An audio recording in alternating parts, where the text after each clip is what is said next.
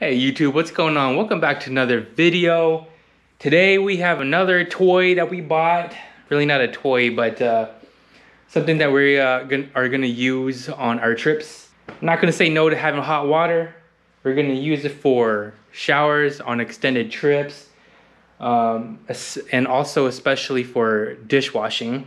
We've encountered on cold days and nights when we've had dinner or whatever out and about. The dishes are caked with grease and cold water was not cutting it. So this is hopefully gonna help with that. It's gonna help with hot showers again as well.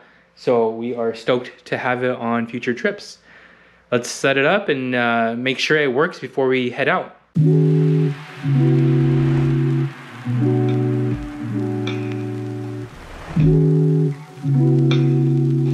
Alright, so here's what comes with the kit. We got the unit itself with a handle up top, some dials we're going to play around with.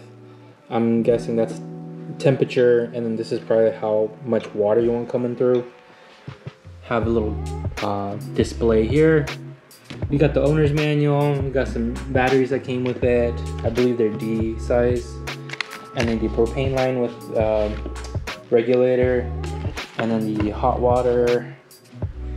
And then looks like a nozzle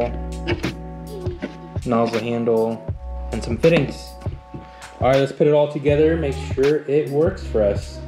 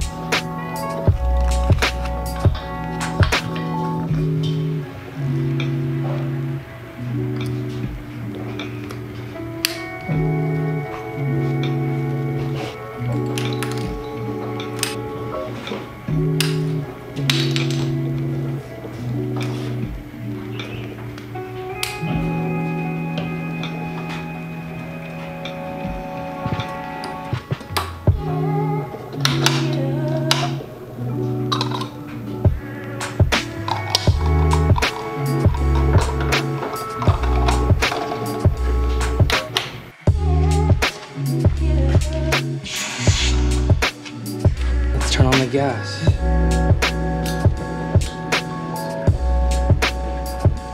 Alright, so here's what it's looking like. I've got everything plumbed up, propane hooked up. All three lines are all hooked up. I got the lowest heat setting, the lowest water setting, and the water is running out. They're not running out, but it's running out into the street. This is the water flow adjustment. The more water you want, the less water. So this thing is pretty automatic. Once you turn it on, it is flowing. I thought maybe it had like a reservoir in here where you would use it on demand over here, but this is a switch that turns on the igniter in the unit there. So once you have this switched on, it just runs through, and it is warm. This is perfect to take a shower in right now, honestly. So here's how I have it hooked up. I have the nozzle here. So the short cord, the short hose, I have it hooked up in between the two. The switch right in the middle, and then the long hose goes to the hot side. All right, so it's pretty. Oh look, and I adjusted the flow, so it's a little cooler now.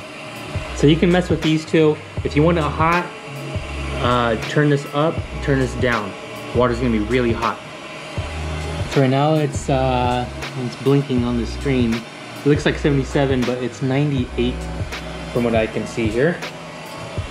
Anyways, it's a little leakage here. Not bad, I'm not worried about it. As long as these two aren't leaking, I'm good. Make sure when you're doing this, testing this, make sure you're in a well-ventilated area. I've got my door behind me open and the garage wide open, so I'm good there. Anyways, I think we're good to go. I think we're good to take this guy on an adventure, and let's pack it all up. So to turn it off, go back to this switch. Just turn it off. And then this unit is turned off.